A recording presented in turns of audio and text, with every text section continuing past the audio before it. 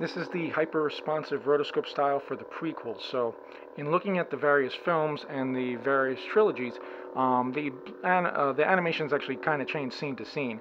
But the scenes in the films were a little bit different. So in the prequels, the animation was just a little bit, it was a little more noticeable, but it was also a little bit slower moving. And again, it's based on character and scene, etc. This is kind of a combination of the three films in the prequels.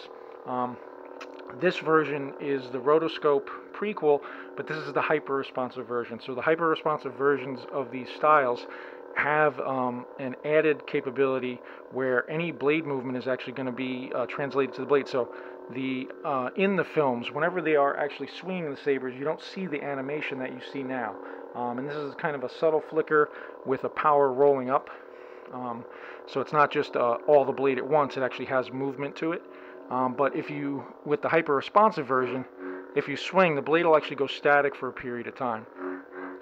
And then depending on the speed, the acceleration of your swing, it'll take longer for it to settle back into the animation. So these are just to give a little bit more life to what we saw in the films.